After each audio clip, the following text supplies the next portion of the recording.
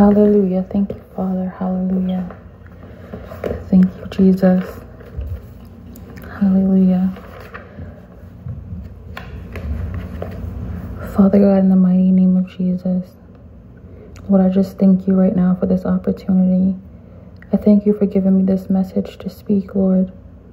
Father God, I pray that this message brings peace to the hearts of those who are in need, Father God. Father God, I pray that this message gives someone just a little bit of faith, Father God, the faith that they need to push through, Lord, despite what they see right now, Lord. Holy Spirit, I acknowledge your presence, and I ask that you manifest yourself and have your way in me. In the mighty name of Jesus, I pray. Amen. So, for this message, which is titled, He is Enough, God is Enough, Jesus is Enough. I'm coming from John 16:33. And it says, this is the NIV version, it says, I have told you these things so that in me you may have peace. In this world you will have trouble, but take heart, I have overcome the world. So I saw that word peace and I wanted to look it up. So I looked it up on Blue Letter Bible, and the Greek word for peace is eirene. And the definition that they gave the definition in Christianity, the meaning behind it in Christianity. It says peace is defined as the tranquil state of a soul assured of its salvation through Christ, and so fearing nothing from God and content with its earthly lot of whatsoever sort that is. So when we look at John 16:33, Jesus warns us. He lets us know that we would face trouble. We would have trouble in this world. But in saying that, he also gave us assurance when he told us to fear not, because he has already overcome the world. I like to think of it as a little insurance and a big insurance policy. Not only did he give us confidence in knowing that the battle is already won, but he instructed us to take heart. I like the King James Version. It says to be of good cheer. He has already overcome. And knowing this, if we can rest assured of his promises, and we know that his love for us is unconditional, then I have to ask, why is our faith in him conditional? We trust him when life is good. Our faith in him is stronger than ever when things are going our way. But we struggle with our faith when the storms come. Did Jesus not forewarn us of the troubles that we will face? He didn't say that life would be easy, and as believers, we would never face tribulation. And I can honestly say, and I think that we all can agree with this, that this year has been difficult on us all. So many lives were lost, jobs and financial security gone.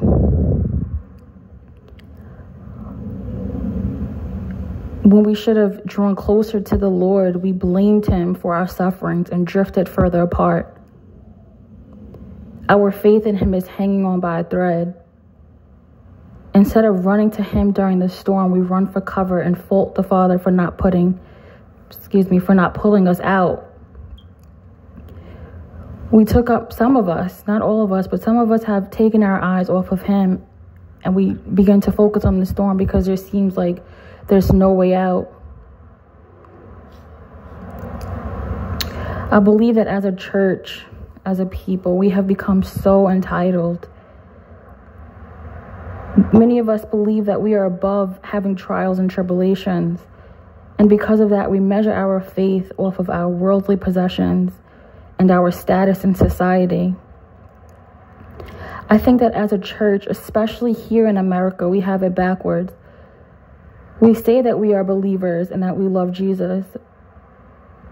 But truthfully, for most of us, these things are only true under certain circumstances.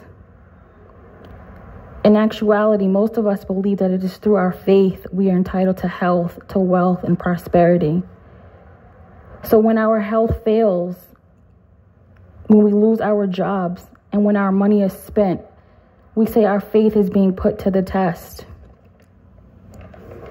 We question our faith. We question our God. We question Him. We stop believing the promise.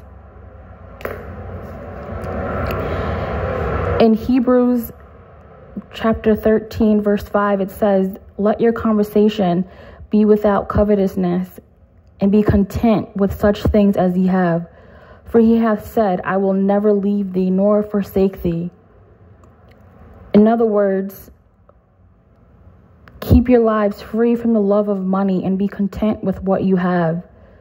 For God has said He will never leave you or forsake you. We have been deceived into believing that godliness is a mean to gain. But like 1 Timothy says in chapter 6, I don't remember the exact verse, but it says, "But don't you know that godliness with contentment is great gain?" I really suggest that you go and you read 1 Timothy, especially chapter 6. Money comes and goes. Jobs are lost and found. Death in our earthly bodies is certain, but the word of God is eternal. His promises are unceasing, and salvation is everlasting. Don't focus on things of the world, but seek ye first the kingdom of God and all of His righteousness. Do not be afraid. This is what the word says. Do not be afraid. The Lord is with you. He is your helper. Take refuge in Him. Don't take your refuge in the promises of security from our governments. Today I ask you to examine your heart. Examine your heart. If your faith is measured upon the troubles you face and by your worldly possessions, you need to reevaluate which God you serve. A second stimulus package is not your Savior. Don't look for that. Instead, look to the Savior, our Lord and Savior, to provide for you. He is enough. I find it funny, not really funny, it's pretty sad, but it mind boggles me, and I do it myself, when we face these trials that seem so big to us. And it makes us question, is God there for me? Does Jesus love me? And how we're so hurt and we're so angry and we're so fearful. And then we have the nerve to blame Him. It makes me think about our brothers and sisters in Christ who are being persecuted, who are being beheaded, women who are being raped, all for Jesus' name's sake. People who have to flee from their homes in fear of terrorist groups. Give up their entire lives, all that they know, leave their homes, leave their schools, leave their jobs, leave their businesses.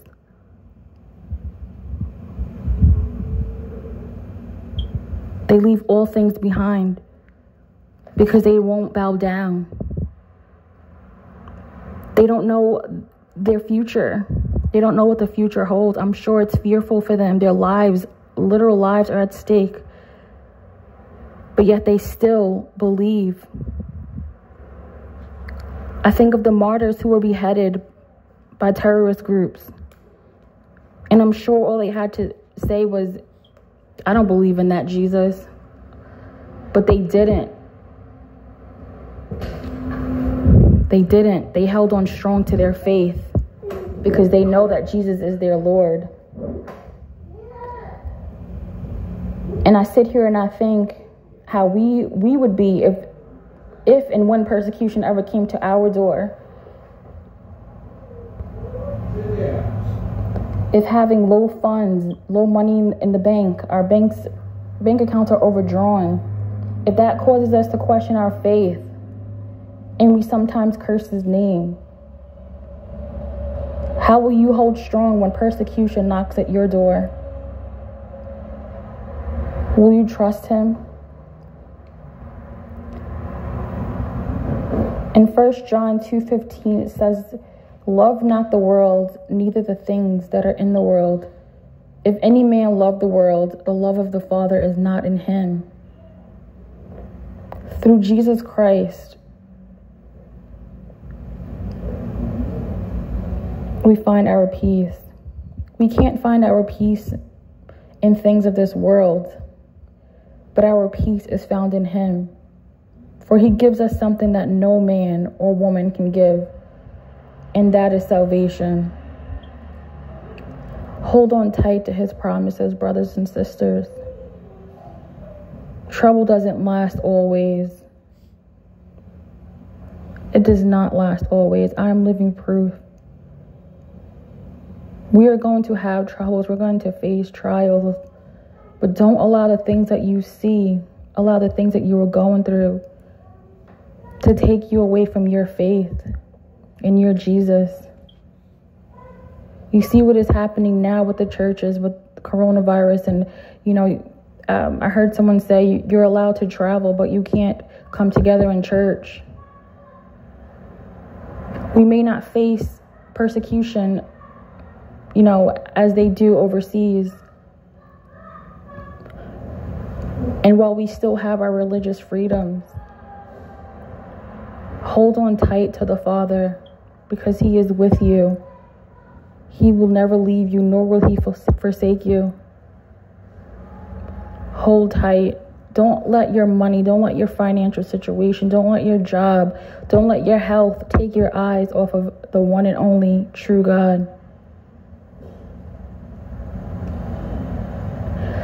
I read a quote in my women's devotional Bible. I don't remember who said it, but it said, "I don't know how, but I know who." And we serve a great God who can do mighty things. And he can do mighty things. And he will deliver us, whether it be in our earthly bodies or in our heavenly ones. But if he doesn't, know that all things work together for the good of those who love him, who trust him, who believe in him. Hang tight, brothers and sisters. Hang tight. Please don't allow your circumstances to take your eyes off of the prize. We have the greatest promise. The victory is already won. It doesn't matter what happens to us here on this earth. It doesn't matter, because this is not our final destination.